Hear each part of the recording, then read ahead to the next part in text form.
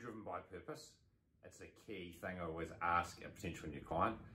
But what is my purpose today? Let's share that. I'm driven by freedom, both the inner and the outer. For me, my journey and why my big passion is emotional fitness, about the inner freedom and the whole self-doubt and the struggles internally in the earlier years and even more recently.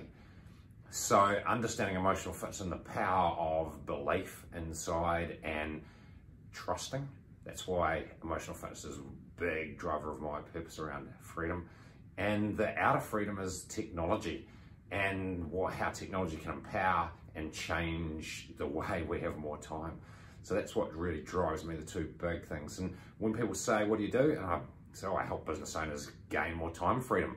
And they say, oh, what's that? Well, it is the technology to support and give them more time and to collaborate for their team, to have more time and have more productivity, to get more done. And the emotional fitness comes into it. Also with the dynamic of the team, the passion and the vision, which ignites hearts and drives productivity because people are engaged.